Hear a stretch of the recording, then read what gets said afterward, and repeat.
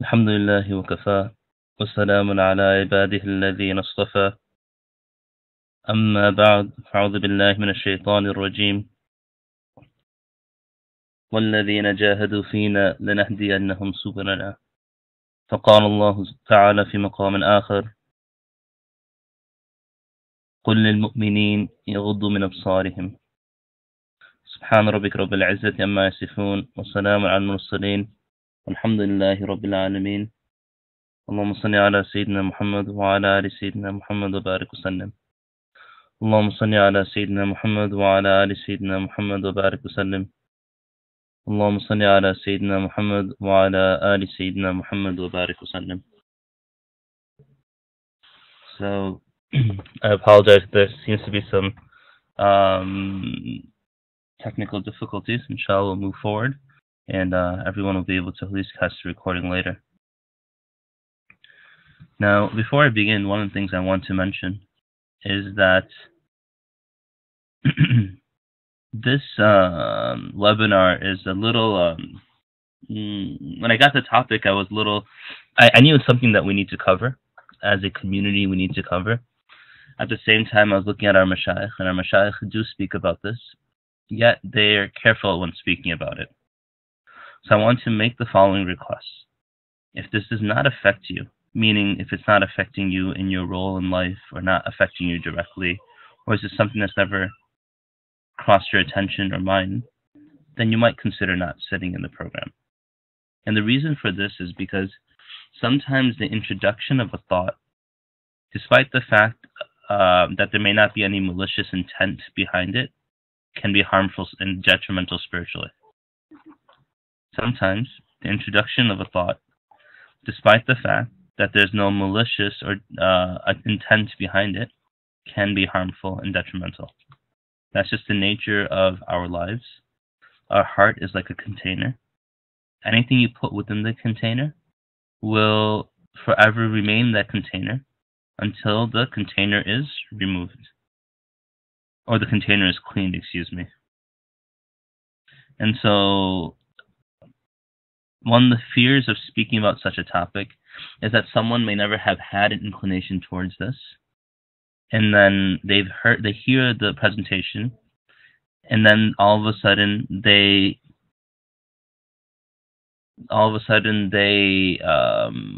have a new inclination because that thought was put into their mind. Give an example. If there's an attractive woman, since I'm a male, if there's an attractive woman, and she's walking outside, I will never have the, what's the word I'm looking for? I'll never have the inclination or desire or temptation to look at her. And the reason is very simple. The reason is because I don't know she's there. If she's outside and I'm inside, and right now not only am I inside, I'm inside my room, and not only am I inside the room, I'm actually sitting inside my closet because I want to stay away from as many people as possible right now while giving this presentation. And so from where I'm sitting, there's no door, or there is a door to the closet, but there's no door outside to the real world. And on top of that, there's no opportunity for me to look outside of a window, and then I can't see what's going on over there. What results? I'm never going to be attracted to that person. And since I'm not going to be attracted to that person, then I'm not going to ever have the temptation to have to worry about it. One of the problems with this argument that people try to pose is that, look, brother, we're living in a day and age that if you're using the internet and you're using electronics, then you're naturally going to stumble upon these type of things. And these types of things will always exist, and you cannot protect yourself to such an extent that you don't even want to hear about it. So again, I'm not making this fard or lazim upon anyone. This is something I'm mentioning, that if it's not necessary for you to hear it, then you might not want to hear it. And if you feel it is necessary, then go ahead and hear it. I'm not going to stop anyone. I can't see anyone here. In fact, I'm sitting in my closet and I can't even see my wife or kids who are outside the closet. That's really up to you. There's no compulsion in this. You can do as you decide, but that's just one thing I wanted to mention. The second thing is I don't really recommend people reading too much about this. Now, why is that? The reason for that is if a person reads about this, then they get a lot of thoughts that come to mind. You know, they're very good books about pornography and the harms that it causes, etc. And when you read those books, it brings up some very disgusting realities. And until those realities are you're exposed to those realities, what happens is that you begin to you've never had any exposure to it, and you've never really had any thought about those realities. But once those realities seep into your subconscious, Shaitan can play with it. So I'm presenting on it. If you want to sit through the presentation, you're more than welcome. And if you want to listen, you're more than welcome, and look at the slides, you're more than welcome. But I don't really recommend going out and reading about it unless you really have to. And there's a beautiful hadith of the Prophet ﷺ where he mentions, "Min husn al-Islam al-mar'i tarkuhu ma la ya'nih."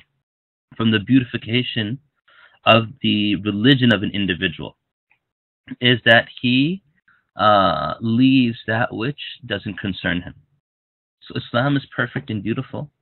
And unlike other things in our world, in our lives, like a car, a house, etc., to beautify it, what do? You add things. You add wallpaper, you add paint, you add rims, you add tints, you add this, you add that. But for Islam, الْيَوْمَ أَكْمَلْتُ لَكُمْ دِينَكُمْ, that the faith was already perfected on that day.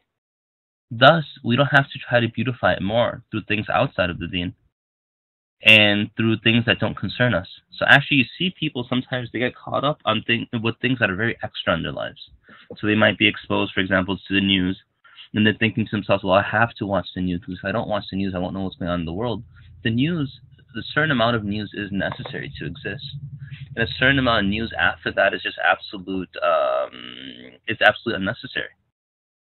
And it's really just fulfilling a desire of the nafs to want to know more, know more, know more. And the nafs is like that. When you're driving the highway and there's a car accident, and you're late, and everyone's slowing down because they're rubbernecking and they're all looking at that accident, we're getting so upset with those people. But when it's our turn to pass that accident, despite the fact that we're upset with the 20 people ahead of us who are all looking across to see what happened in the accident, we're also pressing the brakes, slowing down, and trying to see what's going on there as well. Why? It's the nafs's nature to want to know more, to want to desire more, to want to explore more. So after this presentation, unless it's necessary, don't go and look at other things. In fact, I've noticed in myself that a lot of these thoughts that now are in my mind, they're there during prayer, etc. Just, these statistics and everything, I have to sit and do some, good amount of muraqabah and zikr to try to get it out, which is okay. I'm not upset. I'm not blaming the organizers or anything. But the reality is that some of these things are not necessary. They can plague you sometimes. And so even if you sit through the presentation, if you don't need to research more, don't research more. I remember as I was going through this entire presentation, I was looking at what are many of these terms, what do they mean? I began to research them. Definitions, they also stick in your mind. So just be a little careful. The last disclaimer, I'm going to spend like an hour on disclaimers, is that an individual who is young may not want to sit. I'm going to try to keep this as PG as possible. I'm going to try to keep it as clean as possible. I'm going to keep it as appropriate as possible. However, there will be some terms used here and there that might not be appropriate for everyone. So parents, you might have to sit through this so you know what to do about friends, colleagues, maybe yourselves, maybe your children. High school youth and college youth, you might definitely have to sit through it. Upper junior high youth, you might have to sit through it. Elementary school kids, I don't know if this is really the presentation for you. I know definitely there are elementary school children who are affected by this. I definitely know this firsthand. But it might not be for every elementary school student. So the topic begins, pornography, addiction, the effects and remedies. And this is exactly what I'm going to try to stick to when presenting about this. There's going to be a bit of a historical discussion of pornography, a bit of a linguistic discussion because my background is in English and education. And then we're going to begin to speak about the effects, the actual effects in society, and then the spiritual effects as well. I try to stay away from too many statistics. You will find some statistics here and there. I'll try to stay away from statistics because they're really depressing. They're really depressing. But at the same time, there's some statistics that are absolutely necessary to know. And so you'll see some thrown here and there. If you want some more statistics, you can always contact me. I can send you quite a few statistics about this entire presentation. Now, when we look at anything, I always like to look at definitions. And when you're looking at definitions within the English language, you always want to look at the Oxford English Dictionary.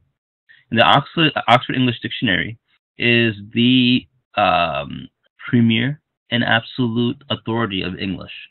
So I mean, everyone uses Merriam-Webster, everyone uses American Heritage Dictionary, everyone uses Wikipedia, but that's not the case. You really want to use the OED. The OED will give you the actual definition, and it'll begin to give you roots, and it'll actually give you usages of the words as well. And those usages are actually very important because you see how a word was used before and how it's used later. And the words that an individual uses, the words that are present within a society, are a direct indication of how that society is. Now, I have two categories here, and I try to edit as much as I can. If you find errors, just let me know. My apologies in advance. I have definition A and definition P. Definition P refers to pornography. Definition A refers to addiction. So definition 1P, the first definition of pornography, and I'll read this directly, is the explicit description or exhibition of intimate, or I guess just saying the term clearly, sexual subjects or activity in literature, painting, films, etc., in a manner intended to stimulate rather than showing aesthetics. Okay? So it's supposed to show that which is intimate.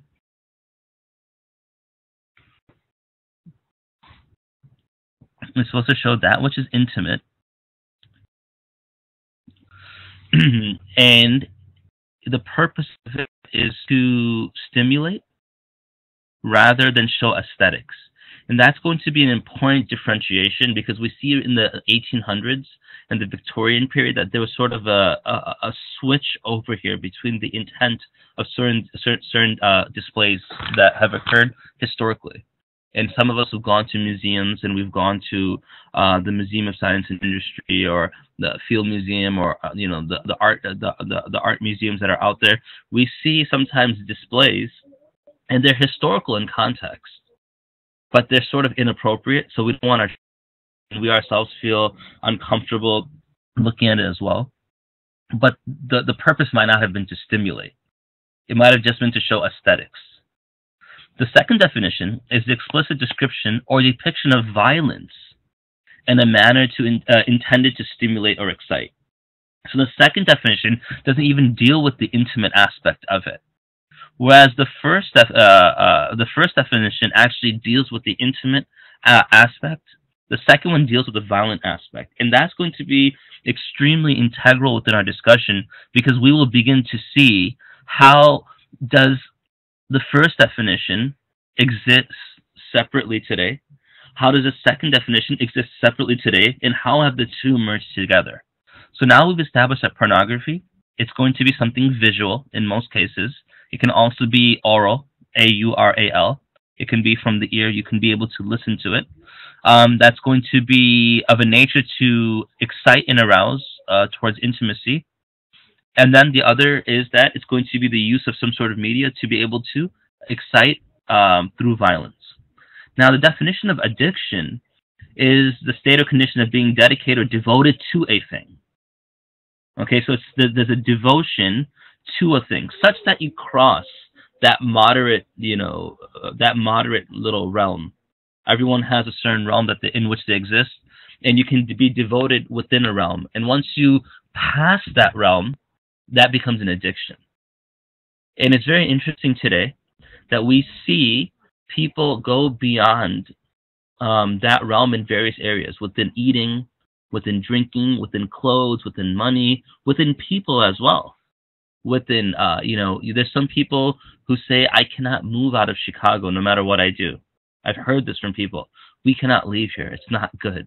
This is the only place I'll live. It's a type of addiction. Now, it's a devotion to a central topic.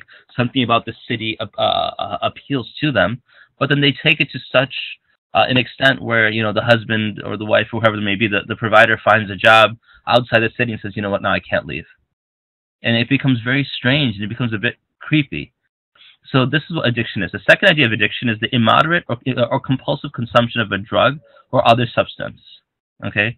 Now, when we speak about substance, it refers to something beyond drugs as well, as we're going to get into shortly, especially a condition characterized by regular or poorly controlled use of psychoactive substance despite adverse physical, psychological, social consequences, often with development of psychological tolerance and withdrawal symptoms, etc.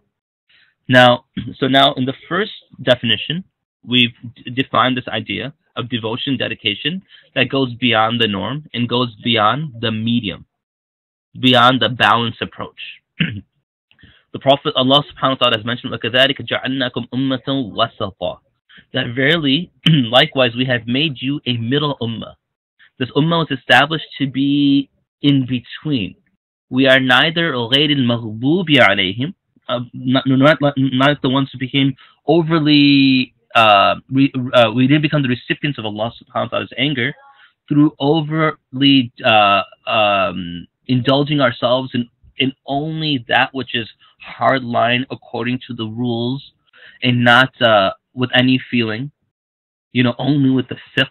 And this is what the Khawarij did, right? The Khawarij are those people who, there's a debate upon their place in the plane of Islam, but they became too fixated upon the actual physical rites of Islam, the rituals of Islam, and they did not involve themselves within the spiritual. وَلَا الضَّالِّينَ, nor those who became astray, overly involved in the spiritual, overly involved in that which refers to love. And we're not that way either, where we just begin to devote ourselves to the spiritual elements. Oh, I'm praying in my heart, and I'm praying 24/7, so I don't need to stand up and physically pray, or I'm fasting in my heart. We don't involve ourselves in that extreme either. And there are people who do that today. And then one of the interpretations, according to the Mufassirun, refers to the Maghdubi alayhim are the Jews, Dhalin are the Christians. And so we are ummatan wasata, we are the people who receive the scripture who fall between these two extremes as well. And then it's also, the second definition refers to the compulsive consumption of something despite a person leaving the medium. Now, there's an interesting little factoid I mentioned on the bottom, that children, now it's actually younger, it's around 10 years old, are exposed, some stats say 8 to 9 years old, children are exposed to pornography. They're online, and they're exposed very early on. My first exposure was early high school, I think 9th grade, because I mistyped the word hotmail.com. Hotmail, Hotmail, just quickly typing, I typed Hotmail.com. And I mentioned this because I was in the school computer lab during class, and something inappropriate popped up right away. And so the schools were not ready to handle this when we were younger. It just popped up right away. And the schools today have better protection, but even then, there's an entire idea of what is pornography and how that doesn't really balance with the Islamic perspective of pornography. So things can pop up, and a person can become exposed to it, and that exposure can lead to a very dark path, an alley, and subsequently cause them to fall into a rut that they never wanted to be a part of. There are statistics that are mentioning now that 80 to 90% of students will have viewed pornography by the time they leave high school. The newer statistics that are being sort of pushed by many of these Christian groups have been mentioning that almost 100% of high school students who graduate, when they're dealing with homework, will have been exposed to pornography. And so I only mentioned my specific example within school because that's exactly where I had that first exposure. And alhamdulillah, Allah Ta'ala did not allow me to, I didn't have to go down a path to pull myself out. Allah Ta'ala sort of cut it off over there. But sometimes people, that first exposure leads to a second, leads to a third, leads to a fourth, and they go down a very, very dark alley. Now, if we go away from the idea of definitions, and we go to the actual root words, it presents us with another, with something else. And that is that from the mid-16th century, the word addict came from the idea to be assigned and to be devoted to someone, to be bound or to be devoted. That's what addiction really referred to. So there's a concept, there's a person, and it meant to be devoted to them. Now, if you look at this idea, it hasn't really deviated in its current definition. We still look at addiction to be addiction to be a type of devotion. Someone says I'm addicted to drugs, they're devoted to that drug. There's a type of devotion; they will not leave it.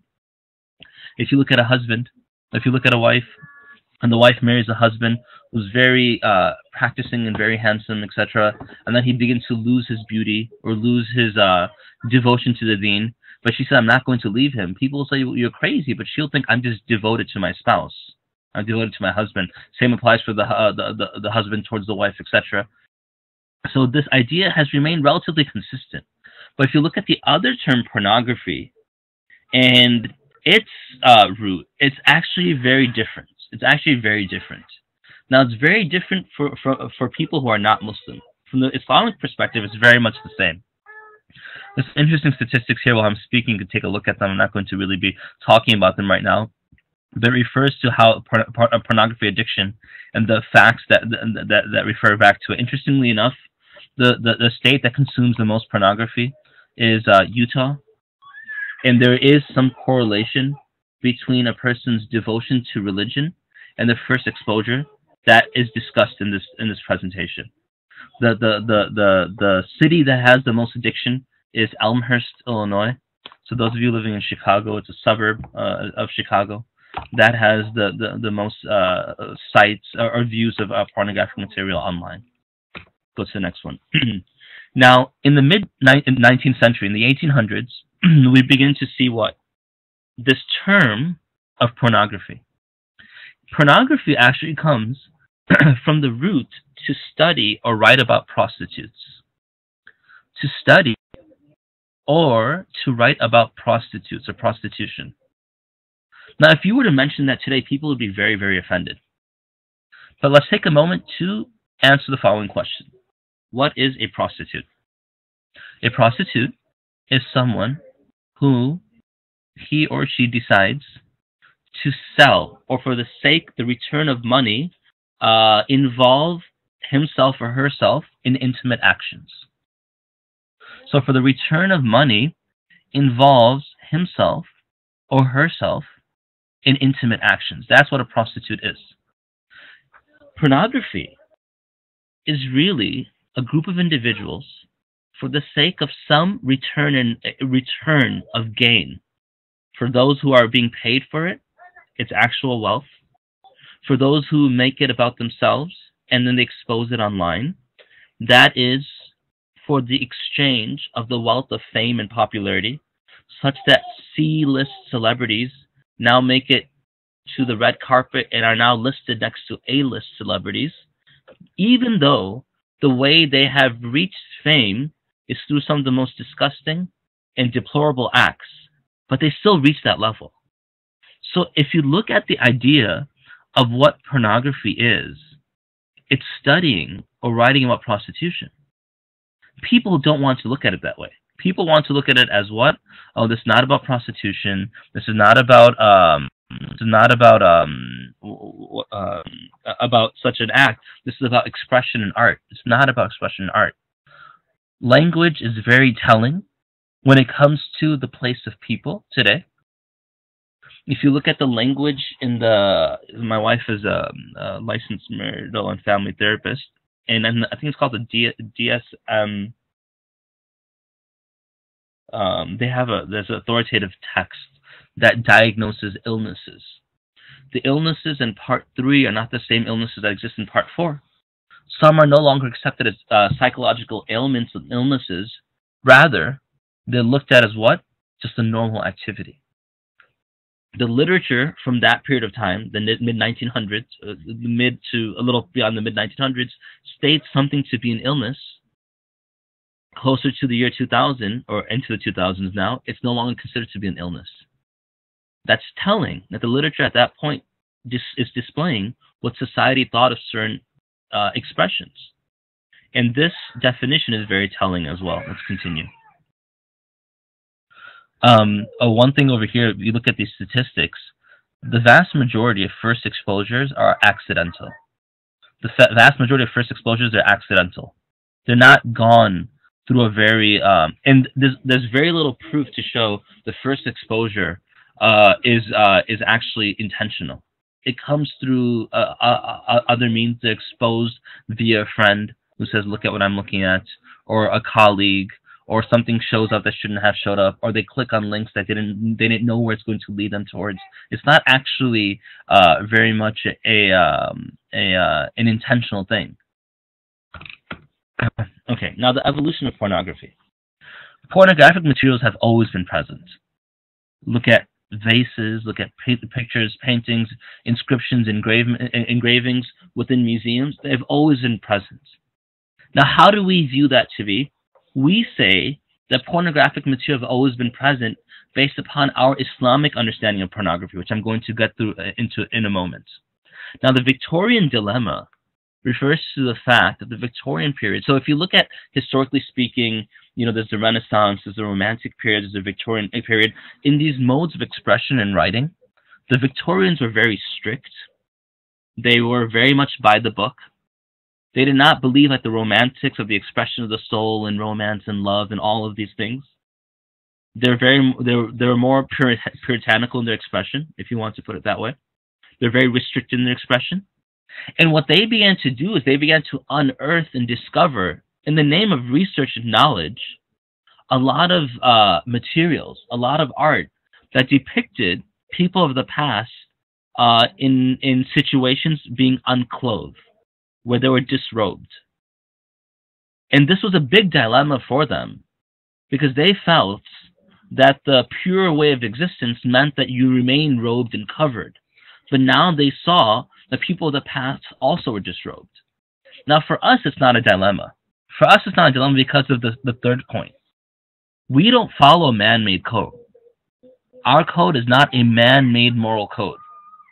If someone says, because you don't shake the hand of an opposite gender co-worker, you have violated a moral code or an ethical code or a code of conduct within the workplace, we say that we follow a higher code, a divine code, that prohibits the physical touching between two genders that are not related, directly related, nor married.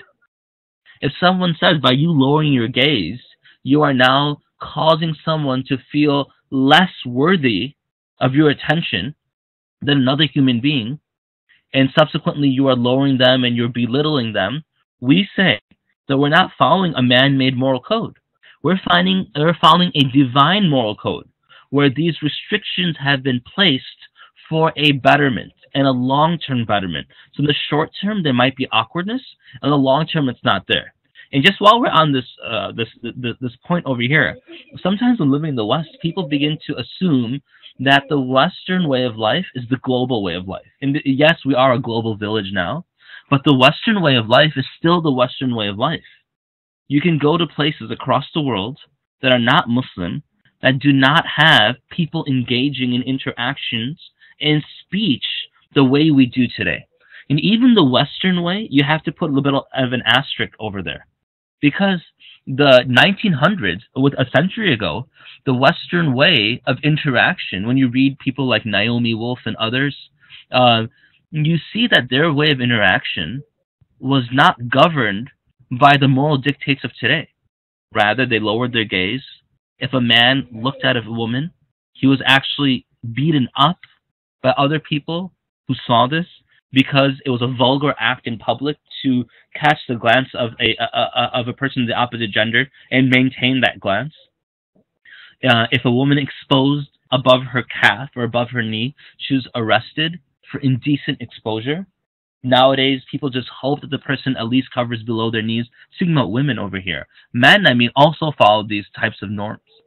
So this normative stance on life is very subjective.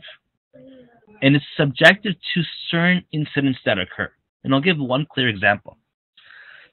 When I was younger, there was a president known as Bill Clinton, and excuse me, he was involved in an extramarital affair that was highlighted in something called the Starr Report.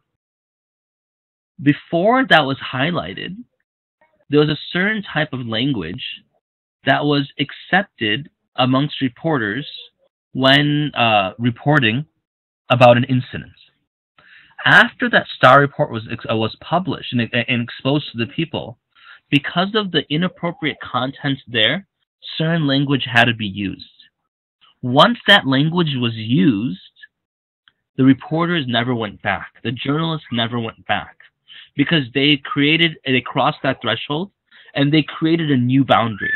And that's how human beings are. Once we cross a boundary, it's hard to retrace our steps. It's very hard to retrace our steps. Take a child who lies for the first time. A child who lies for the first time in his or her life will begin to have palpitations, break out in a sweat, begin to stammer, look very awkward. But after that first fib, that first lie, they become more comfortable. And then children who lie after that, you can't even tell the difference. They speak with such fluency and such a stoic expression, a person thinks, wow, this person's saying the truth, when they're not. Why? Because they've crossed a certain threshold in line, and now going back is not really an option, and they've become accustomed, and they've set a new line around themselves. That's what man-made moral codes are. They're restricted. There's no restriction there.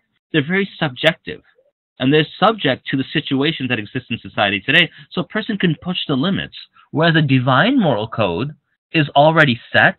You can't push it too far. Now, the Islamic view of pornography comes in a few verses of Quran. Allah subhanahu wa ta'ala, I placed the Arabic there so you can look at the Arabic. He says in the Quran to tell the believing men to lower from their gaze, min absarihim. Now, some of the ulama say this might be min bid'iyah, such that you lower part of your gaze. And so this does not mean that when you see a female for a male, you turn your back and begin to run. You don't turn away such. You take your eyes and turn them away. The entire body doesn't have to turn. Or you turn away your eyes such that you're still able to function. So you're walking down the street and a female sees a male, a male sees a female, someone in front of you. Then you sort of, if you close your eyes and continue walking, you'll hit something. So min absarihim, you sort of turn away, but you continue your gaze in a direction where you can function, and you're not going to cause yourself spiritual harm. And then what does Allah Ta'ala say? And they guard their private parts. And then the second verse, tell the believing women to lower their gaze and guard their private parts. And then one more thing, and not to expose their beauty or their ornaments. Now what does Allah Ta'ala say? ذَلِكَ أَزْكَى لَهُمْ. This is pure for them. This is pure for them. So this is not speaking about a physical change. If a person doesn't lower their gaze, there are physical things that occur. But this is speaking about even a spiritual way. And this is why pornography, Islamically, is looked through a different lens. And I'm going to get to that very shortly. Sorry, it should be for them, not fro them. So tell the believing men to lower their gaze and guard their private parts. Now look at the order Allah Ta'ala says. Tell the believing men to lower their gaze and guard their private parts. And the women as well. Why? Because if a person doesn't lower their gaze, or people don't lower their gaze, they're going to go down a path where they expose themselves to acts in which they compromise their chastity. So the first step is lowering the gaze. The second step is what? What follows by not lowering the gaze. If a person does not lower the gaze, then they will not guard their chastity. If they do lower their gaze, they will guard their chastity. Now people say, well, I'm not committing zina. The Quran doesn't speak about not fornicating. The Quran speaks about something greater. And for the women, because men are more visually stimulated than women, and some people say, well, that's not true, brother. You're making these archaic statements. Well, I'm going to use my proof, not from Quran, not from Hadith, not from prophetic statements, not from the statements of our Salaf al-Salihin. I'm going to use the statements, my proof from media today. From media today. I don't watch TV, but I've been told that there are TV shows and programs, and when I was younger, I can remember this for sure, where you see a husband and wife, and the wife is absolutely beautiful, and the husband is overweight. He might be thinning in his hair, balding slightly, and you're thinking, how did she marry him? And a person can say, well, she was very attractive. That's why he wanted to marry her. Well, that makes sense. But what was attractive about him? Oh, his personality, his laugh, his humor brought this attention. This doesn't mean women are not do not have the right to look for beauty within their spouse. That's absolutely permissible. It's encouraged. But women, Allah Ta'ala gave them a certain forbearance that they look beyond, not defects, but certain quote-unquote flaws that physically exist that men sometimes don't look beyond. It's actually a defect within ourselves that we can't look beyond that. But Allah Ta'ala says for the women, lower your gaze as well. Because if you don't, you're not going to guard your chastity. And don't expose your beauty. Because if you expose your beauty, it's going to become a cycle. Oh, hold on, let me one more thing. So what's the Islamic view of pornography? The Islamic view of pornography is the exposure of that which is impermissible to glance upon. The exposure of that which is impermissible to glance upon. What does that mean? According to hadith, for the female, that her face, her hands, and her feet can be exposed. That could be glanced upon. The glance cannot be maintained. That could be glanced upon. Okay? And for the male, what can be exposed, although if you look at the Prophet, that wasn't his way of life. He did dress this way when the need was there, and then when he was able to cover more, he did. Now, from the navel to the knees must be covered. The navel to the knees must be covered. And there's discussions about this as well, and we don't have time to go into those discussions. But that's considered pornography. Now, someone might say, brother, that's not pornography. Well, that's how Islam looks at it. If you look at something called softcore pornography, softcore pornography had a certain type of evolution. Softcore pornography today is similar to advertisements that show undergarments that are sent in any type of newspaper to the houses through the mail. No one stands up and declares, how could someone send pornography to my home? But the advertisements that show undergarment sales in the household, and not even those that are very racy, just regular Target, Walmart brand papers that come to the home with those, coupons, etc. Those advertisements are considered pornographic Islamically. They're also considered pornographic in view of the first softcore pornography that was sold within our markets. But then the moral code of mankind, it's subjective. So as the lines began to be crossed, more was exposed. So Islam sets a very detailed and rigid line. Men cannot expose navel to knees around women, nor around men. Women cannot expose beyond their face, their hands, and their feet around men. And some of the scholars say the face must be covered as well, and there's a discussion about that. And then around women, they can also not expose navel to knees. They also cannot expose navel to knees. So when people say, brother, I'm just watching swimming for the Olympics because it's sport, we respond by saying, brother, you're watching, or sister, you're watching pornography. Because you've exposed more. Now, the definition of pornography, going back to it, is what? It's what? It's subjects, the exhibition of intimate subjects or activity. So it doesn't have to only be activity. We've gone down a very gross line to think it has to be intimate activity that occurs within what we consider a marital relationship. No. It's the exposure of individuals in that situation as well. And that includes the undress of a person. When a person undresses, there's a certain level of intimacy that takes place. This is why the sunnah of undressing occurs behind closed doors. And the adab of it is that you squat down such that you don't expose yourself. Okay. Now let's continue. Now, pornography in the brain. Pornography has a very interesting effect on the brain. Pornography is known as a gateway drug. Now, people want to say, well, marijuana is a gateway drug. Yes. What's a gateway drug? A gateway drug is that type of drug that is often given for free at first. And when it's given for free, someone consumes it. Whatever process of consumption takes place, they consume it.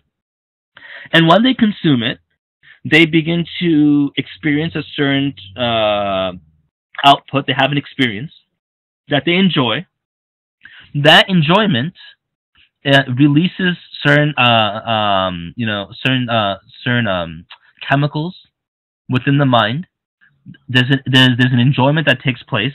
That enjoyment now gets locked within that memory, where that chemical release and that physical enjoyment gets locked in the memory, and then they want to go back for more. Once the brain tries to balance out, once the brain tries to balance out what happens in that certain interaction, then the body needs more. So a person comes, he goes, or she goes, they purchase what? They purchase marijuana. They take marijuana. This marijuana is consumed. Upon consumption, the certain level of a chemical release that takes place. When this chemical release takes place, what happens is the body remembers this, the brain remembers this enjoyment, these good feelings, the dopamine and the oxytocin over here, this release that occurs. When the release that occurs over here takes place, the memory then traps that in. Then, the next time this marijuana is consumed, because there cannot be, the brain has a balancing system, there cannot be a huge influx of all of these, of all this chemical release from the brain. There cannot be a huge release. There has to be a maintained balance. The same experience is not granted. Why? Because the brain has sort of blocked it out, and there's a balance that takes place. So a person has to take more marijuana.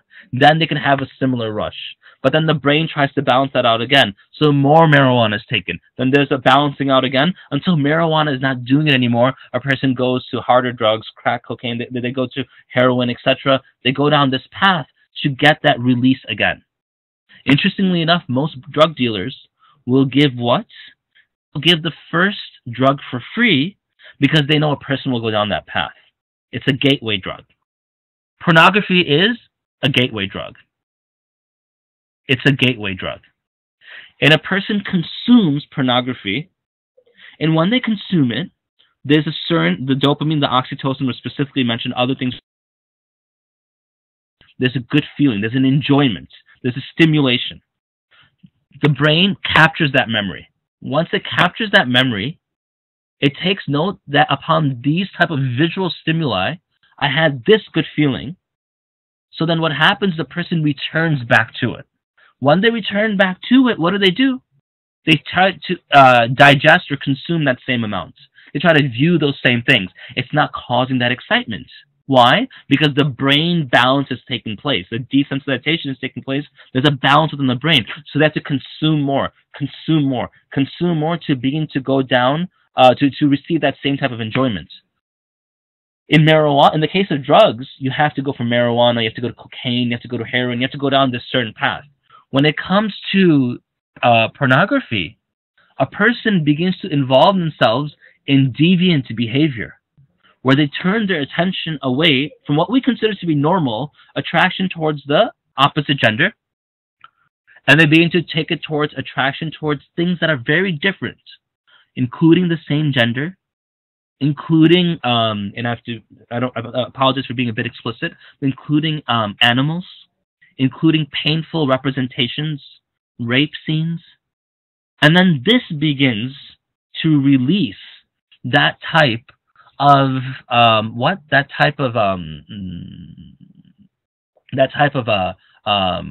chemical release in the brain to produce enjoyment. Now you tell me, if a person is beginning to view violent scenes, pornographic scenes, that display and depict rape and pain, and their brain is now sending out signals of enjoyment, and now they're becoming desensitized to it, will this person be more likely to commit abuse and aggression within society, or a person who's never been exposed to that type of literature or that type of media before? The answer is obvious. In fact, in a 2011 Newsweek article, up to 70% of men, there's a higher reporting of 70% of men who viewed pornographic materials, they were likely to have no problem with the act of rape had it not been for the legal ramifications that come with it. Not the moral ramifications, not the pain that's involved, not the complete usurpation of chastity of an individual or the violation of her rights, but the legal ramifications that were there.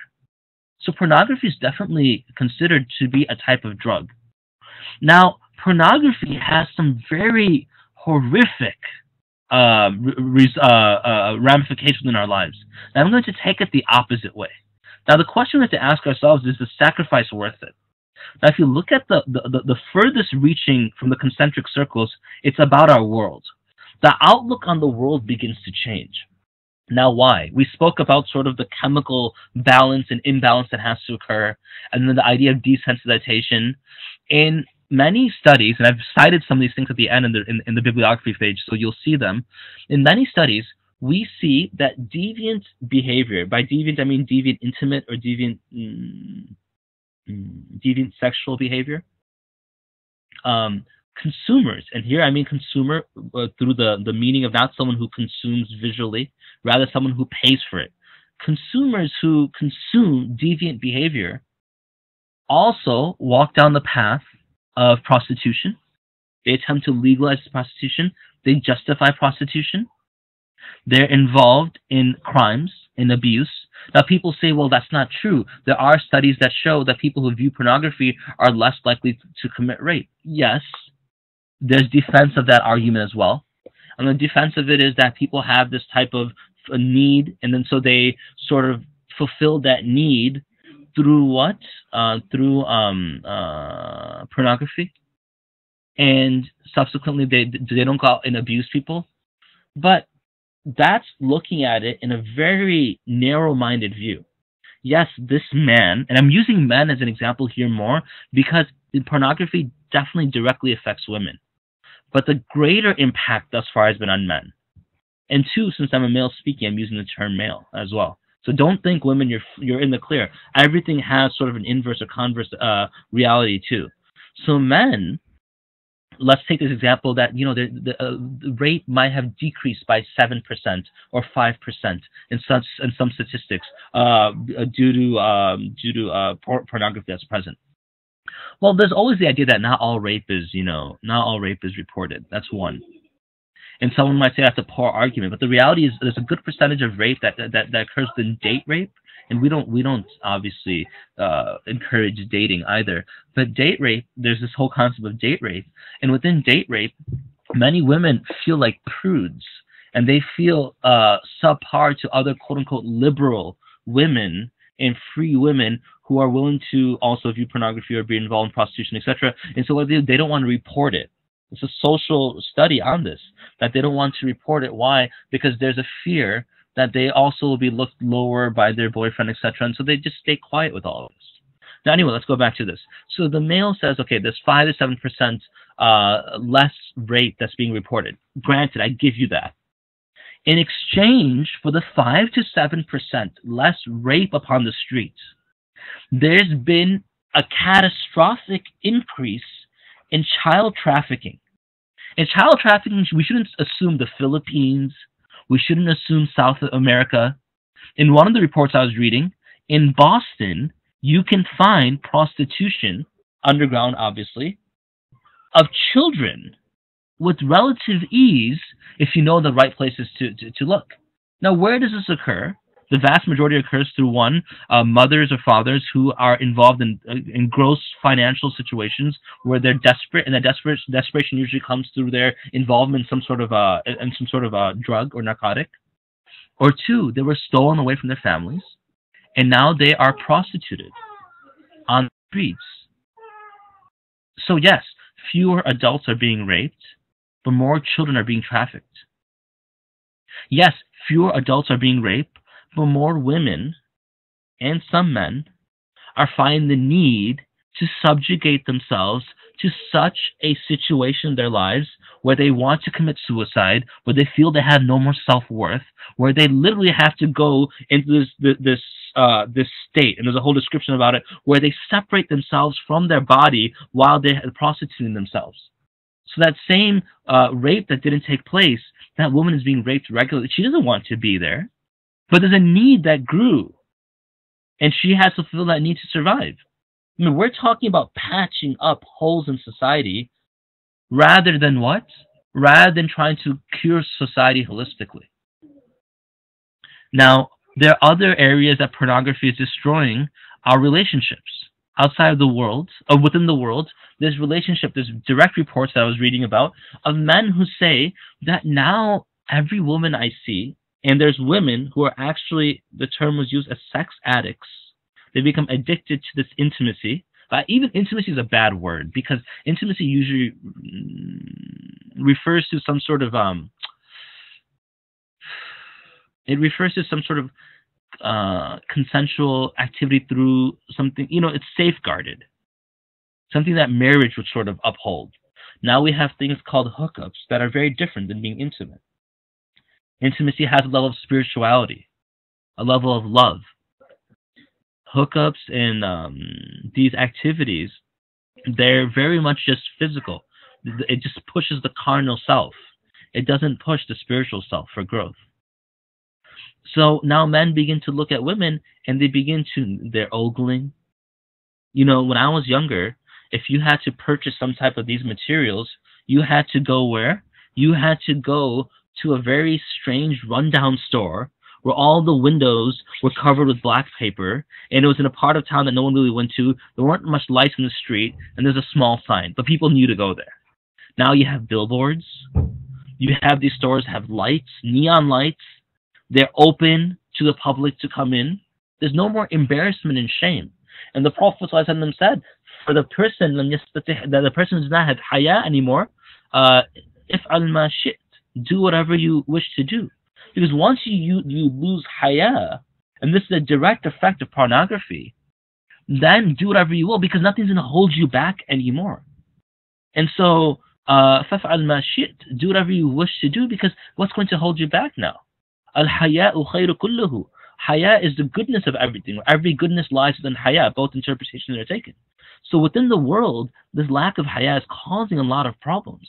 People are not viewing the opposite gender or the same gender, whatever the case may be, in a light of being human anymore. They're looking at them sort of as a scorecard. They're looking at them for other intentions rather than having normal interactions with people.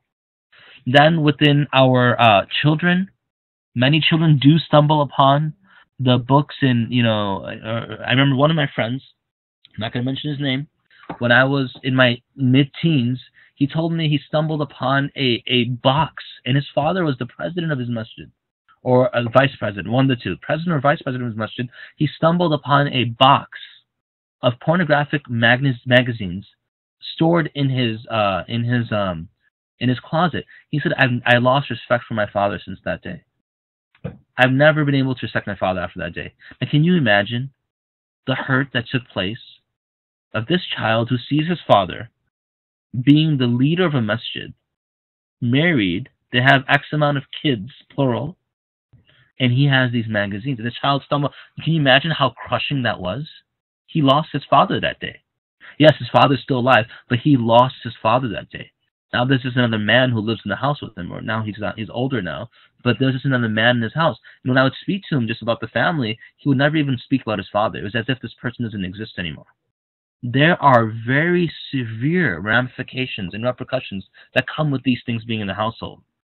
Our spouse, many men don't even consider this adultery. Adultery would be what we consider to be zina. Men and women would consider their spouse cheating on being intimate with another individual, either through words or more. They would consider that to be what? Cheating. But the person can sit there with a computer and watch intimacy, and only 18% of men consider that adultery. Now you tell me what type of trust there'll be within a relationship where the husband or the wife can do this and expect everything to be okay. There's nothing left. And then with Allah, the Prophet ﷺ said, "Ana ghayur, wallahu aghyaru minni." I have a lot of ghayra, I have a lot of honor. Ghayra is this type of feeling. Some people call it jealousy. Like if a man looks at my wife, I will react unhappily because of my ghayra. Nowadays, men say, I've seen this before. Oh, this is my wife. Why are you introducing me to your wife? Oh, come meet my wife. A man will say, this was never the way of our salaf. They didn't do that. Even they would even say, you read the ahadith of Aisha radiallahu anha, she spoke to her brother Abdurrahman radiallahu anhu, she didn't even mention go to your wife. She would always use the term ahl, your family, because the term of zawj was a very intimate term. And wife and husband, there's a level of intimacy there. So you see some people, they'll say, well, how's your family doing? Or they'll, a husband will receive a text and he'll tell his friend that, oh, my wife said that your family wants to contact you. Now, what do they mean by family? They mean wife.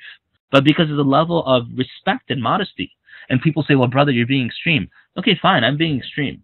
But it's better to err on the side of caution. Because if you're on the side of modesty and you slip up, at least you'll slip into modesty. Well, if you're barely walking the edge of modesty and you slip up, you fall out of modesty completely. When the teenagers are speaking, they say, "Oh, don't worry, we're not actually committing zina. We're just, we're not doing the actual act." Well, you're tinkering on the edge. If you slip and fall, you fall into zina. So Allah subhanahu wa ta'ala, Allahu aghiru minni, He has ghira. Do I think that Allah who has told me to guard my eyes and not to misuse them, and He gifted me these eyes. If you look at it, He gifted me these eyes. I did not earn them. I did not purchase them. He gifted to me these eyes. If I misuse these eyes in this world, on the day of judgment, will He let me use these eyes to see Him?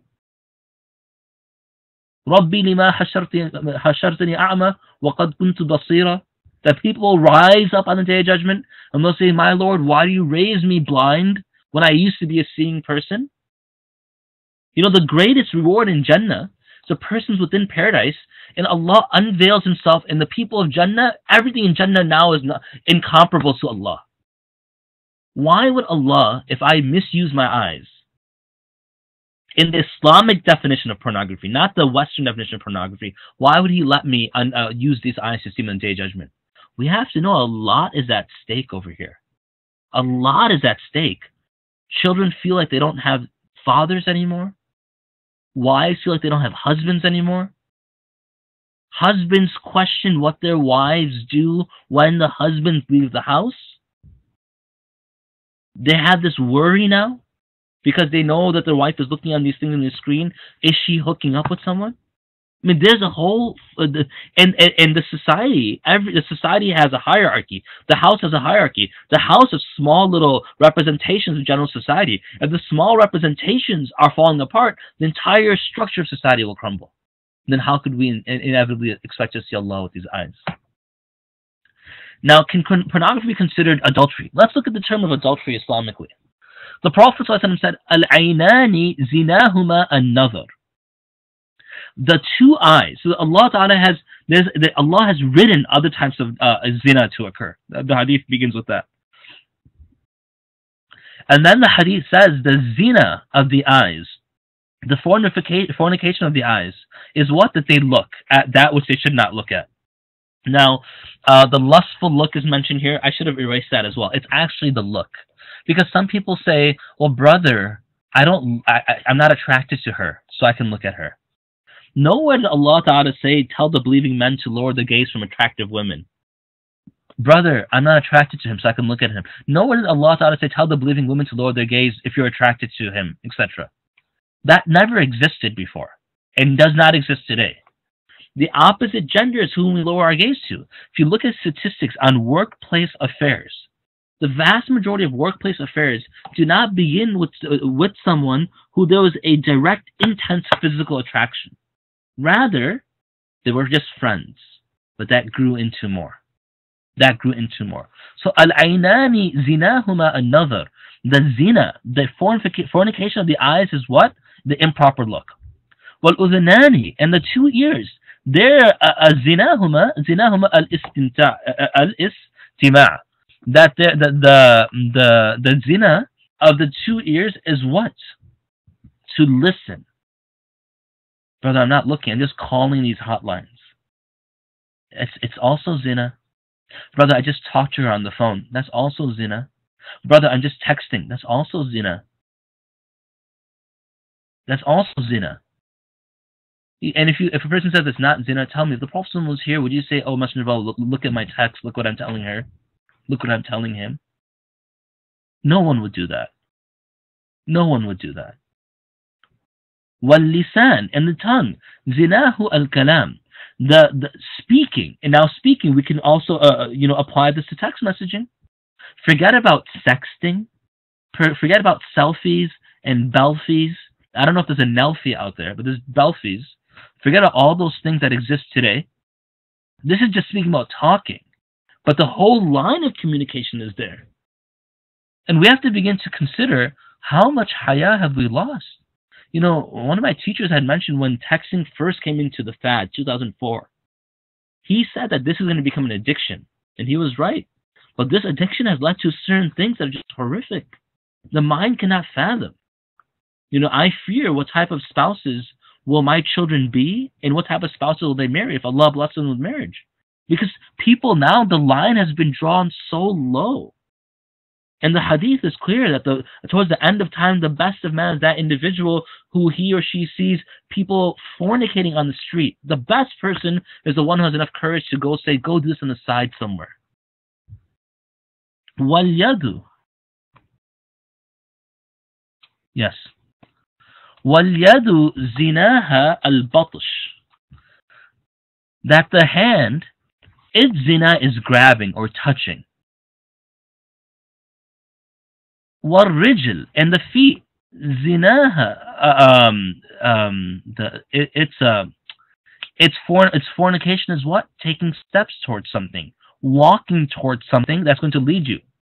And then the heart, وَالْقَلْبُ يَهْوِي. It desires and has tamanna for these things. And then what does the tasdeeq of this?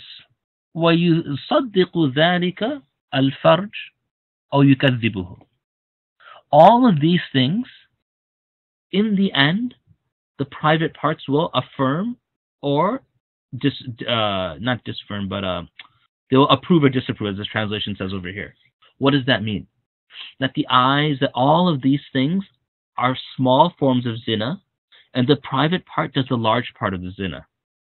But it's still considered adultery. It's still a type of fornication. It's still a type of cheating. But the greatest one occurs through the actual act.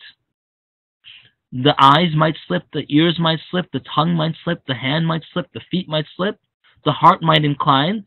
In the end, that person saves himself or herself, does tawbah, they can return back. However, when a person slips all the way to zina, then what happens is the actual act, the private parts, they've affirmed the zina of all the previous, meaning they've taken it to the final level. They've made it a complete zina. Now, if you look at this next slide over here, look at how Allah subhanahu wa ta'ala, look at the one in red. Allah ta'ala says what? وَلَا تَقْرَبُوا الزِّنَا. Don't come near fornication. Don't come near fornication. There's 4 places in Quran where Allah subhanahu wa ta'ala says don't come near something. 4 places where Allah subhanahu wa ta'ala says do not come near something. One says, لَا تَقْرَبُوا oh, sorry, I made a mistake over here. I have to fix that. The first one is, the second... Okay, yeah, sorry, no. There's one I took out. It's وَلَا تَقْرَبُوا الصَّلَاةَ وَأَنْتُمْ سُكَارَى, because that's not applicable anymore. So there's 5 total. 4 of this dunya. One place in Surah Nisa, Allah Ta'ala says, لَا تَقْرَبُوا الصَّلَاةَ وَأَنْتُمْ سُكَارَى حَتَّى تَعْلَمُوا مَا تَقُولُونَ. That don't approach the prayer until you while you're drunk, until you know what you're saying. That's not applicable anymore. In the orange, Allah, in the blue, what does Allah say? He addresses the same issue. لا تقربوا مال اليتيم. Don't come close to the wealth of the orphan إلا بالتي هي أحسن. Except for that one, and then ولا تقربوا مال اليتيم إلا بالتي هي أحسن. That both of these, what do they refer to? They refer to the individual who has wealth of orphans that they take care of. And the Sahaba were very afraid of this. What would they do was they would be given orphans to take care of, and they'd be given their inheritance. And some Sahaba were very afraid of spending that wealth. So they would save that wealth. Because if you spend a little, you spend a little, you spend a little, then eventually you might consume all of it on yourself. So Sahaba would actually would spend from themselves until they became poor. Then Allah Ta'ala gave some reprieve and said, no, you can spend on them from their own wealth, but be careful. Another interpretation also is that people try to marry the orphans just for the sake of snatching their wealth and keeping it for themselves. So Allah Ta'ala is very strict about not touching the wealth of the orphan. That's one. And two, He says, وَلَا تَقْرَبُوا الزِّنَا, don't come near fornication. The other verse I've mentioned here is where Allah Ta'ala says something very interesting. Allah Ta'ala does not tell Adam and Hawa alayhim as-salam that, O Adam and Hawa, لا تأكلا هذه الشجرة. لا تأكلا هذه الشجرة. Don't eat from this tree. That's not what Allah Ta'ala said. Allah Ta'ala in paradise said what? لا تقربا هذه الشجرة. Don't come near this tree. Because if you come near this tree, it's going to be a slippery slope that will lead you to eat from that tree. So the order in that world, in Jannah, was don't come near this tree. If you come near it, you'll slip, you'll eat from it, and there'll be repercussions. In this world, Allah Ta'ala says what? وَلَا تَقْرَبُوا الزِّنَا. Don't come near fornication. Because why? If you come near it, as mentioned over here, through your eyes, through your ears, through your hands, etc., your nose can also commit zina. Our nose can also commit zina. This is why one of the definitions of one of the ways in hadith a zania is written is she puts attractive perfume on when she goes out of the home so men can smell her and then turn towards her. So that person, Allah Ta'ala uses the same verb and same construct for the people of this world as He did for our parents in paradise. Don't come close to this sin. Because if you come close to it, you're going to slip down that path. And then what is some interesting hadith? That the person who commits zina, while they're committing zina, there's no iman, there's no Islam for them. They're not Muslim at that moment. Now there's various interpretations of this hadith, but that's the actual wording. So we know for our parents to remain in paradise, they were told to refrain from coming near certain things. And the way we look at it, for us to return to paradise, to go back to the place of our parents' existence, paradise, is what? We can't come close to certain actions. One of them is zina. And one of them is abuse of the orphans and their wealth. So this is how serious it's taken. The other things, Allah Ta'ala says what? Don't commit this, don't commit that, don't kill, He'll mention don't do the actual acts. And then by refraining, we'll enter paradise. But for this particular act, Allah says don't come close if you want to attain paradise, right? Now, if you look at the cycle of pornography, everyone can probably say there's some area that they fall into. There's the fantasizing, there's the obsessing, the substance abuse. Here's the actual consumption of the pornographic material, the loss of control, the guilt of use, the leaving of the act, the time that passes, and then the frustration that comes with it before the cycle occurs again. Now, why are there so many victims? The reason why there are so many victims is because between number 8 and number 1 is a small space. That particular space is a representation of the initial inclination. A person cannot fantasize if they have not looked. A person cannot fantasize if they have not seen. A person cannot fantasize if they have not experienced.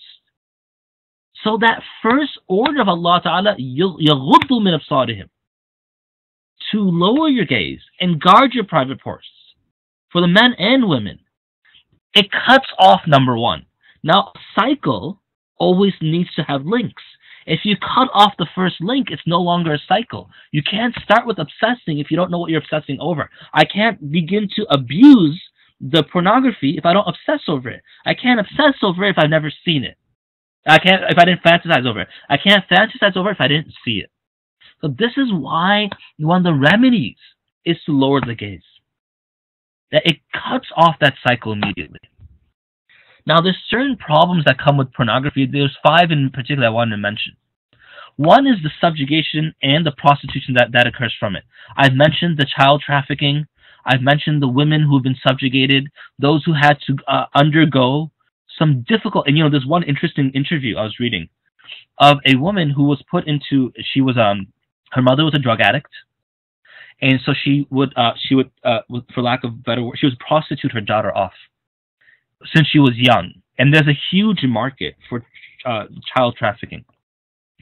Then when she was around 10 or 12 years old, what they refer to as a pimp, he found her. He said he'll take care of her, and he began to traffic her as well.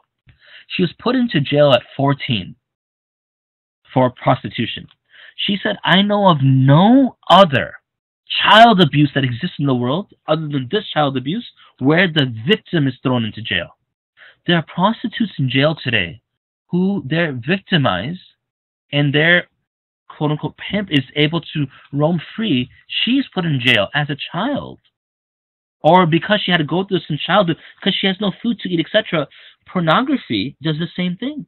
These children are stolen. They're made to involve themselves in these acts. They're recorded, etc. It's published. What if they say no? They'll be killed. If they say no, they'll starve to death. We are feeding that monster. If someone is looking at these type of things, they have to know. Or someone might say, "Well, brother, it's a free world, and this is what we." It's a free world, definitely. That's Allah's free world. Meaning it's Allah's freedom to do whatever He wants there. We live completely within a moral compass in this society, in this world. If someone says a free world, fine, then I can just kill you at this moment. But I can't. I'll go to jail. I might have the death penalty applied. It's a free will. Then you can say ISIS is correct, which it's not, obviously. ISIS is correct. It's a free will. They can do whatever they want to do. No, there's certain inalienable rights. Why is it when the rights that are violated that lead people to suicide, to depression, to cutting themselves, wanting to kill themselves, hating themselves, that's not problematic, and we can feed into that and we can support it? The second thing is desensitization, escalation. Certain people will say that, brother, I only look at the free stuff online. Well, it's a gateway drug. Remember, marijuana is free. Some people just stumble across it. They want you to look at the free stuff. That will take you to the harder core stuff that you have to pay. And then there's some interviews I was reading, very interesting. The person said, once I was too embarrassed to ever use my credit card because my name is on there. But once I did it the first time, nothing held me back. I created fake email addresses. Then there's certain men who just tell their wives that, look, I'm doing this. What are you going to do? You want to leave? Go ahead, leave. There are people who I have met, who I have counseled, who said very clearly that they cannot take care of their, how do you say it? They cannot fulfill their right as a spouse for their other spouse because of the detriment and the harm of pornography and what it caused in their lives. The unrealistic perception of intimacy. There are spouses who just, they want their spouse to act like these videos. It's unbecoming of a wife, of a husband to do that. And this is what they're looking for. And how do I know this? Because people ask that question, is this permissible? Is that permissible? And you're thinking, brother, this is supposed to be a sacred interaction between the spouses. Self-loathing, because after watching pornography, the person's left all alone, and whatever exists from pornography. And finally, the moral shift in society, how people have just, the compass is way off now. It's way off. It's way off nowadays. And I'll give you one thing, and I'm telling you right now.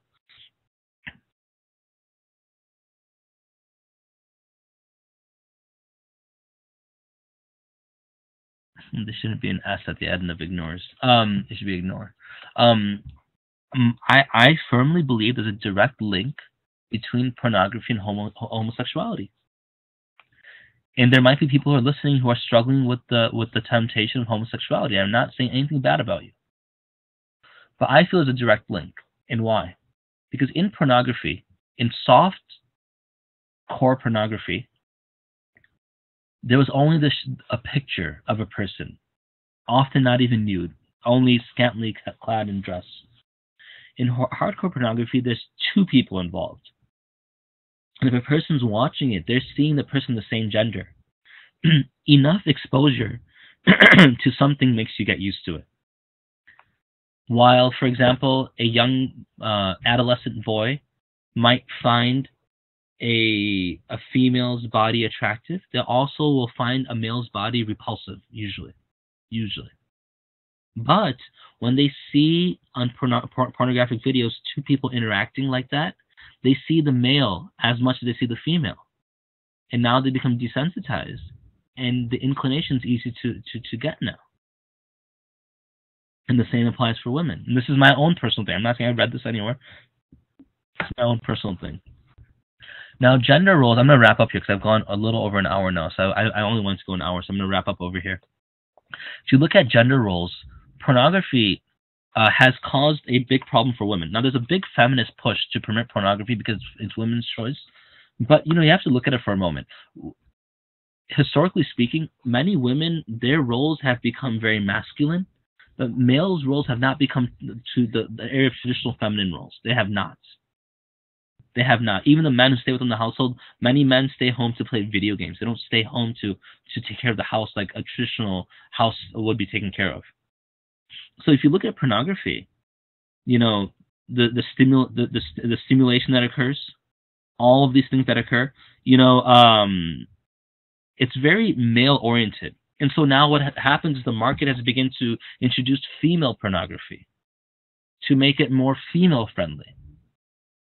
In the end, what's happening is that women are having to become who they really aren't in order to be embraced by this growing feminist push, one.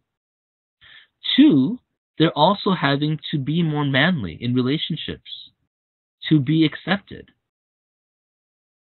And if you look at the last thing, the call of equality, women are asked to change, but men are not asked to change. And how many men are subjugated into pornography, into prostitution? The statistics are very low in comparison to women. Now, one of the sad realities is if you look across the world, of the top 10, and this is from 2006 to 2015, number 1, Pakistan, Muslim country. Number 2, Egypt, Muslim country. Number 3, Vietnam, I don't know the Muslim population there. Number 4, Iran, Muslim country. Number 5, Morocco, Muslim country. Number 6, India, large Muslim population. Number 7, Saudi Arabia, Muslim country. Number 8, Turkey, Muslim country. 9, Philippines has a decent Muslim population. 10, Poland, I'm not familiar with. You can say at least 7 out of the 10 countries have a strong or a dominant Muslim population, excuse me. Muslims are viewing this. Muslims are viewing this. It's very disgusting. It's very frightening to know that Muslims are one of the top perpetrators of this crime in the entire world. A multi-billion-dollar industry that is actually outdoing sports. It's actually outdoing sports in the amount of money it makes. And Muslims are one of the main supporters. So what are the practical steps to cutting it out? The first thing here, you have to cut out what's min husn Islam al-mar'i tarkuhu ma la ya'ni. You have to cut out these things. If you don't need a laptop, no child should have a laptop. No child should have a smartphone. Oh, brother, you're being extreme. Fine, I'm being extreme. I will say it right now. I have a flip phone. It looks like it was made in the 1980s. Maybe Zach Morris will be jealous of it. No one else will be. That's fine. I don't care. But I can't view anything on it. I can view text messages. I can view phone numbers. There's not even video games on here. I can't view anything. And I know if I ever have a temptation, if I flip this phone open, I can't go to a website on it. Brother, but all of his friends have it. All of his friends are not doing correct things. All of her friends have it. All of her friends are not. In Zambia, I was reading about, because I'm an educator. For 10 years, I was an educator. That was my profession before I switched fields. There were kindergarten schools that were shut down because children in kindergarten were imitating marital acts on the playground. 5-year-olds. And what are we saying? Oh, brother. There's no oh, brother about this. Well, we say very clearly, we have to cut these things out. If you have a laptop, get rid of it. Use a desktop. If you have a smartphone, get rid of it. Get a flip phone. I'm the imam of a masjid. I have students. I have people who need to get in touch with me. I don't use it. I get to my computer. I sit down. I use my computer. Don't have a tablet. The easy carry of it is going to be problematic. Now, someone might say, I need it for work. Look, there are times where you need it. If you have a computer, sociologists say, where's the best place for the computer? It should be in the kitchen. It should be in the kitchen.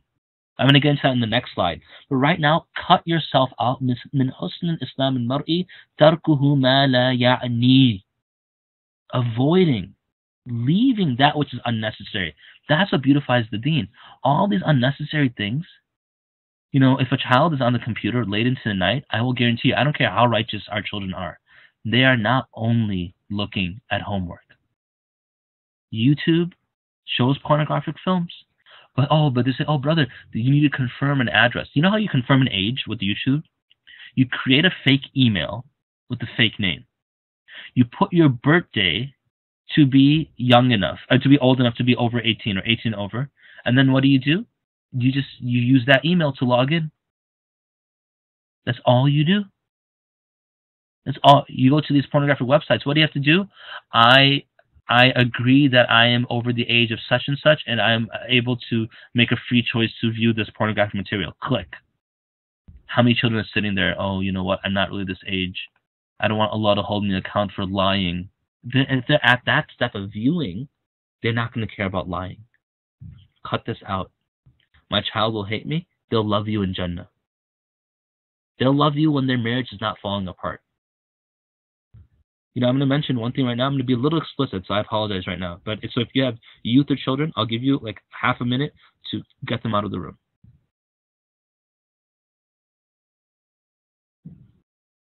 When husbands come to me and they say, I'm addicted to pornography, there's always a secondary addiction that they're hiding. And that addiction is of self-stimulation, if you know what I mean. Masturbation, self-stimulation. Through excessive involvement in that action, they tell me they're unable to fulfill the right of their spouse. So then you speak to the wife. And the wife says, yes, he can't fulfill my need. We've been married for X amount of years. Then what happens is that you speak to the brother, and the brother says, I'm just not able to.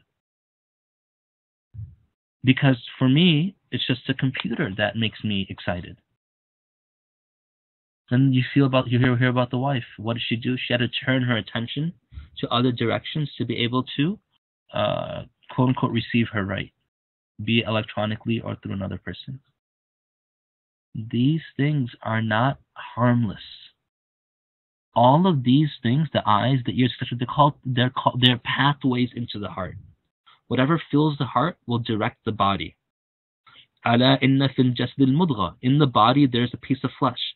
إذا صلحت, when it is pure and sound, صلح الجسد كله. That the entire body will act that way. It will be pure and sound. وإذا فسد, when it becomes corrupt, فسد الجسد كله. The entire body becomes corrupt. ألا وهي القلب. It's the heart. If the heart has pornography in it, well, guess what the body is going to act on? Now there's 5.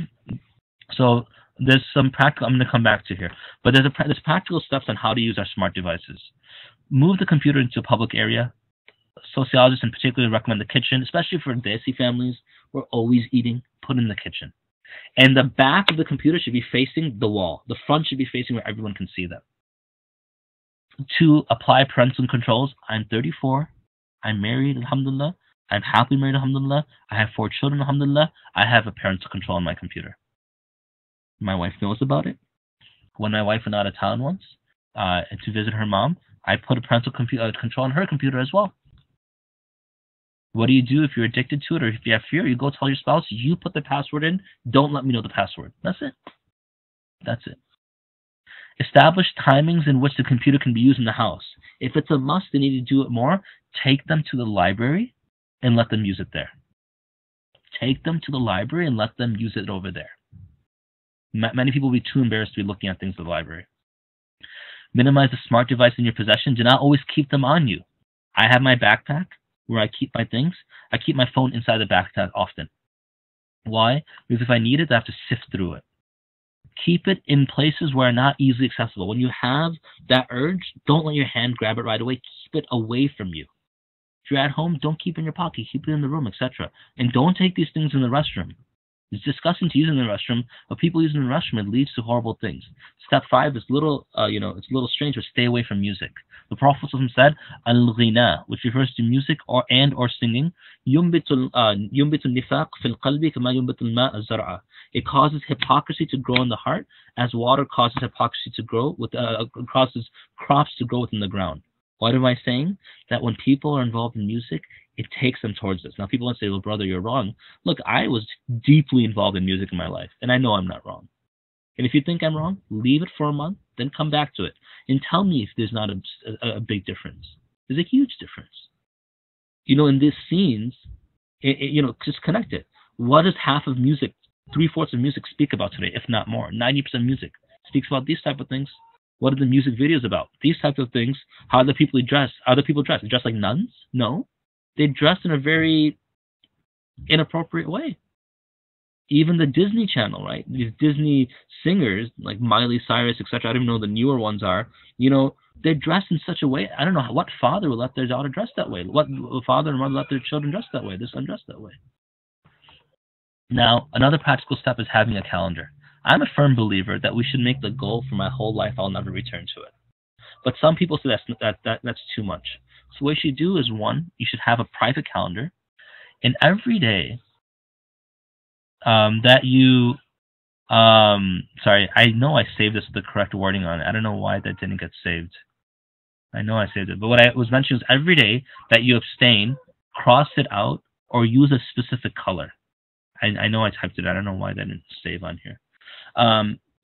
Put it in. So, for example, I abstained for 5 days. They should all be marked in blue. The day I slipped up, then I should mark that in red. And my end goal. So let's say I aim for the rest of my life, which should always be our intention. Then alhamdulillah. If not, if that's too much, then you can aim for shorter goals. But don't kid yourself. I'll aim for 1 day. No, push yourself a little. Aim for a week. Aim for a month, etc. That's your goal. And if you can put, if you see 29 circles in one X, alhamdulillah, 29 out of 30 days, you abstained. And then what do? The next, you say, I was able to accomplish pretty much a month. I'm aiming for 2 months. I'm aiming for 1.5 months. I'm aiming for 45 days. Practical steps. Now, when it comes to, so I'm just looking, I have a few more things left, okay. When it comes to other practical steps, they're involved in the spiritual steps over here. 4 steps to success, spiritual steps. 1 is perform tawbah right away. I know I filled this in properly. I don't know. Mona Hamoud, if you can check your file later to see, did I send you the proper one? I don't know why it didn't save. So perform tawbah. And perform tawbah is very simple. There's 4 components for tawbah. To leave the sin completely. To stop the sin completely. The second one is to feel true remorse for the sin. The third one is to make a firm intention never to do that sin again. This is if we have sinned against Allah subhanahu wa ta'ala. If we have not sinned against Allah subhanahu wa ta'ala, and we sinned against a human being, we stole something, etc., then we do the same 3 things. And the 4th thing is what? We fulfill that right. We go back. If I stole from that person, I return money back to that person. If I broke that person something, I fix it for them, etc. That's how we do tawbah. Now, when we do tawbah, we should recognize the following. I'm doing tawbah towards pornography. I have violated a right of Allah and a human being. I've misused the eyes He's given me, and I've looked at a human being a way I should not have. So I should stop the sin. I should feel true remorse. The tawbah is what? Nadama. It's having remorse. I should promise never to go back again. That's what the calendar mentions. But then how do I fulfill the right that I have hurt? Begin to donate towards child trafficking. Causes that help stop that act. Begin to help people who are caught in this act. Go to youth and just say, at your masjid that I'm sponsoring 10 net nanny computer protection programs. Whoever wants it, to come to you, I will pay for it. That's how you're re-fulfilling it. Because you're helping others not abuse their rights. And the other thing I mentioned was make dua. Dua is a huge gift from Allah subhanahu wa ta'ala. It's the weapon of a believer. Make dua, let the tears roll. Keep good company. Not many people will sit with other people who are righteous and look at these type of things. And finally, perform dhikr. Perform dhikr refers to what? Have such access of dhikr in your life.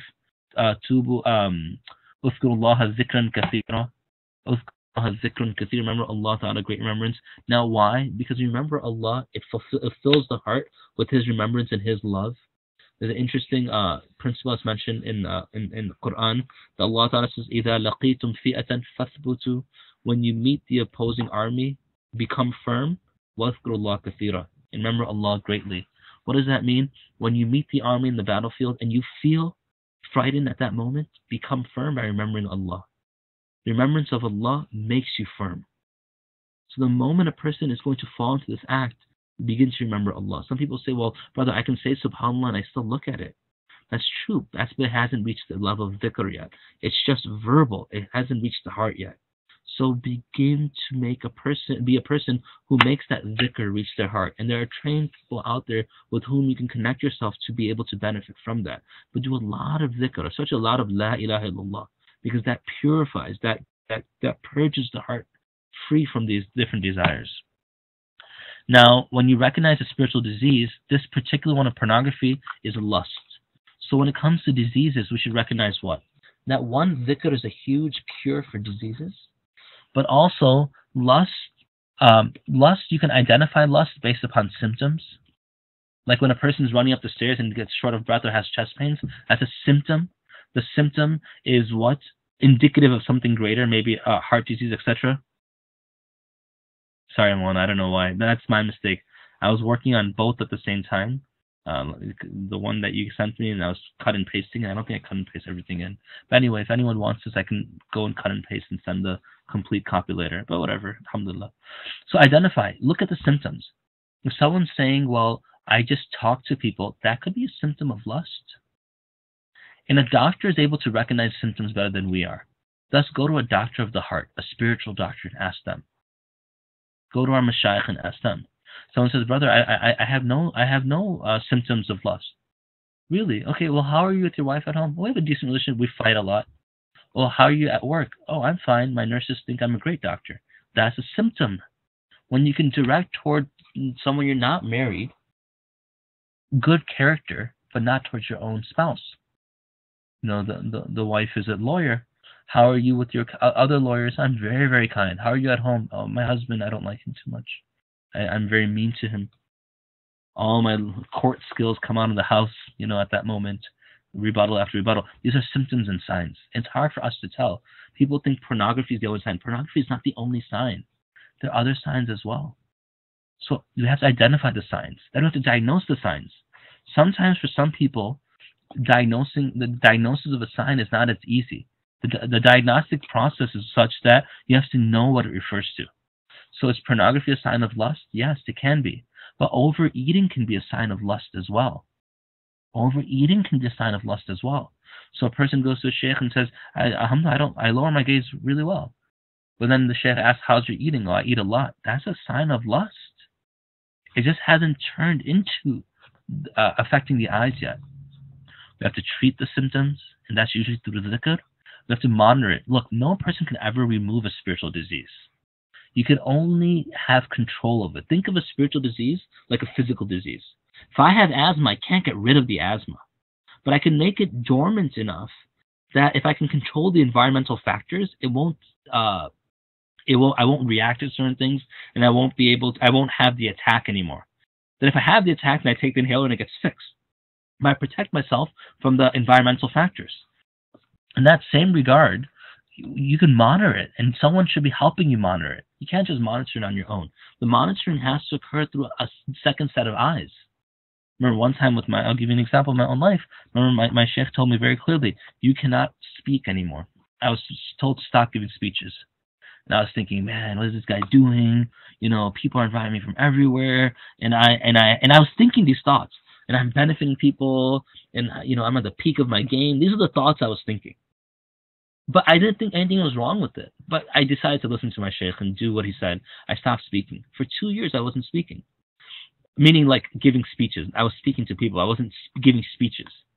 Then one day I was sitting in a speech. I was sitting and I was thinking, man, this person's content is great, but his delivery is off. I could do so much of a better job. And at that moment, I'm like, oh, subhanAllah. That's the disease he wanted me to see.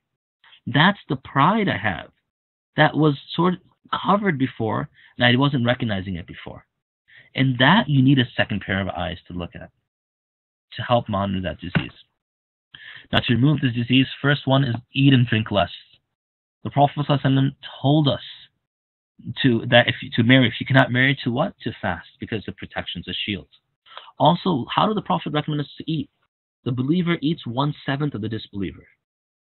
What else do we know? That the worst vessel to fill is the son of Adam. Look at in Ramadan. In Ramadan, what happens? We eat little, we drink little, and we also have little marital relations. Now, the eating little and drinking little causes a person to have less desire. Now, that doesn't mean, okay, I'm going to fast every Monday, Thursday. No. If you have this disease, you fast every day. Parents, if you're listening, if your son or child asks you to fast every day, let them do it. Oh, brother, you're being extreme. Yes, but the hellfire, naru ashaddu harra. The hellfire is more extreme in its heat. That's what the Quran says. An-naru ashaddu harra. Let your child fast every day. They're not going to die. They won't. Why? Because مَا كَانَ نَفْسٌ أَن تَمُوتَ إِلَّا بِإِذْنِ اللَّهِ كِتَابًا مُؤَجَّلًا. That no person will die except that Allah has already ordained it. Let them fast every day. Let them crush this. If not, you will have to, not inshallah, you won't, but we face the sob stories that I have to face on a regular basis. So let them eat or drink less. Eat and drink less 4 or 5 days straight. And when you fast, break it with very little, dates and water, just water, for 2 or 3 days straight. Then have a normal meal one day. Then for 4 days straight, only water. Then have a normal meal. Then maybe for a couple days fast. But they should be consecutive fasts. That crushes the nafs. Step 2, lower our gaze. And I mentioned so much about this earlier. And be excessive in dhikr. When we purge our heart of remembrance of Allah and put in our heart remembrance of Allah, it helps us subsequently conquer this. Now, finally, we cannot be silent about these issues anymore. We have to speak about it as a community and as a community. I've looked at purifyyourgaze.com, Muslim initiated effort. Enroll in that. They have 3 different programs. Enroll in. It's a very good program. Fight the New Drug. It's a Christian initiative, but it's also a religious-based initiative that helps us fight the new drug, which is pornography. And then there's the bibliography in the end. This is over here. So I'm going to stop here. I'm going to take questions, and then let me just get the join on the screen.